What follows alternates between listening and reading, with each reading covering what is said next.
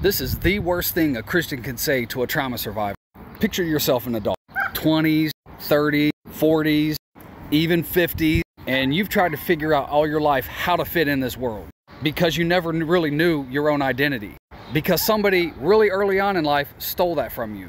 And every day of your life has been a searching of trying to figure out who you are. And with that comes major challenges to intimate relationships. Because you never really were taught what it means to have a good intimate relationship. Because your first experiences with intimate relationships was from people who you thought you trusted when you were a child. And so now every other relationship is damaged because of that. But you don't quite know that yet. You're just trying to figure out why you're not good enough for this other person. And why anything in the relationship goes wrong, how it always feels like it's your fault.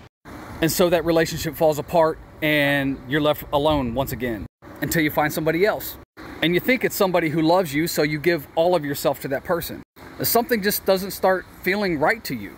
And once again, you find yourself back in the same situation where you're not adding up to be everything that they want you to be. And here you go again thinking it's something about you. And so you try harder. You think that you must be crazy, something's wrong with your brain. Because it can't be their fault, right? And so you keep going through the motions trying to be the best that you can be, but there's so much out of your control that you just can't handle it. And you experience sleepless nights, anxiety, and you realize that all of these years of your life, you're dealing with PTSD. Because that trauma that you experienced when you were a kid never left you.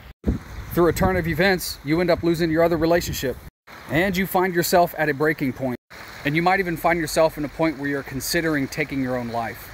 But then something happens.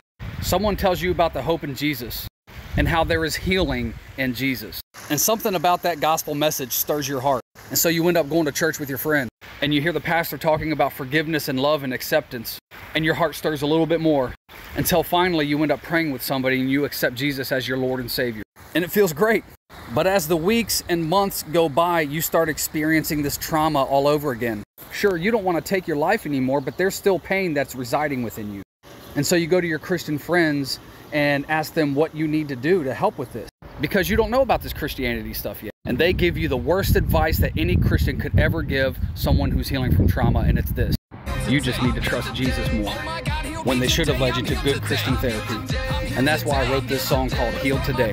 Because even though you go through the pain, you can call on Jesus' name every day and get through every day by the power of Christ in you.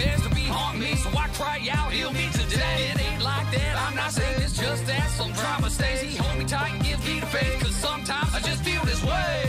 But I'm healed today.